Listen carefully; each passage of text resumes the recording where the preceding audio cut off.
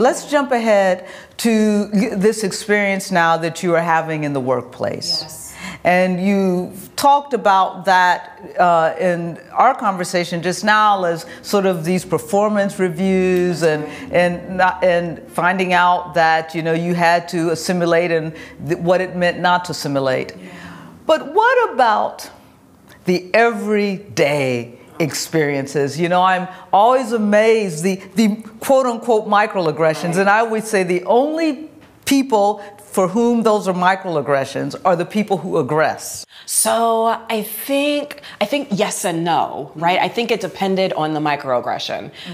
So in some part because of the rules of Christianity and politeness, right? And so we'll get to that in a minute. So when I think about someone touching my hair, right? Who means to be kind and is trying to give a compliment, right? But I am not experiencing this as a compliment. This is an intimate act. Right. I don't know you that well. Right. Can we talk about consent?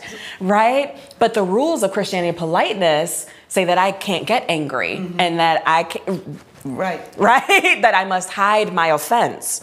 And so in some ways I was like, what do I do? You know? And then there were other moments when I thought, nope, I'm not going to give in to the craziness of this moment.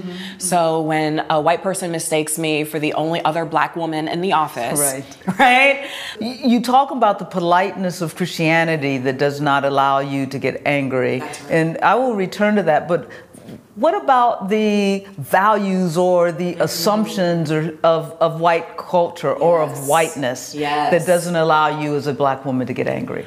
Oh, whiteness is in many ways so insidious because it expects assimilation, because it's not asking, right? It's not offering a choice. The expectation that is you will desire to be like it. And that is so insidious. So I remember one workplace, my supervisor telling me how much leadership potential I had. Every time I was in her office, you have so much potential. You are just, right? And the first time I would be like, oh, okay. I'm so glad you recognize my leadership potential, right?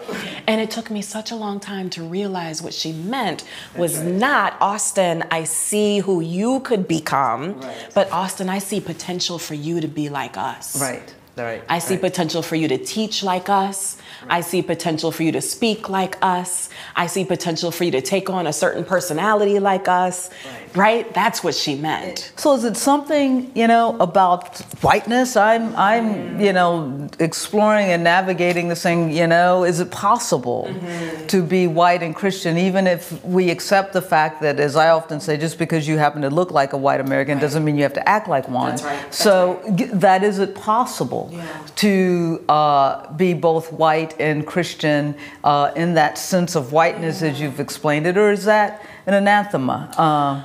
Yeah, I think that whiteness as a structure, as a power structure, and as an understanding of oneself has to be cast off. And I think that's possible. I think as a daily practice, not as a one-time, like, oh, I'm not white anymore, right? But as a daily decision, right? That I am going to do my best to not participate in whiteness. I think that's possible to be Christian and do that. No, good. It reminds me of one feminist, and who's obviously a white feminist, once said that the most that white people can ever be, and I think it's a good thing, are recovering racists. So that every day they have to be very self-aware of the ways in which they are or are not choosing to live in to this reality of whiteness. I think it requires a certain level of vigilance.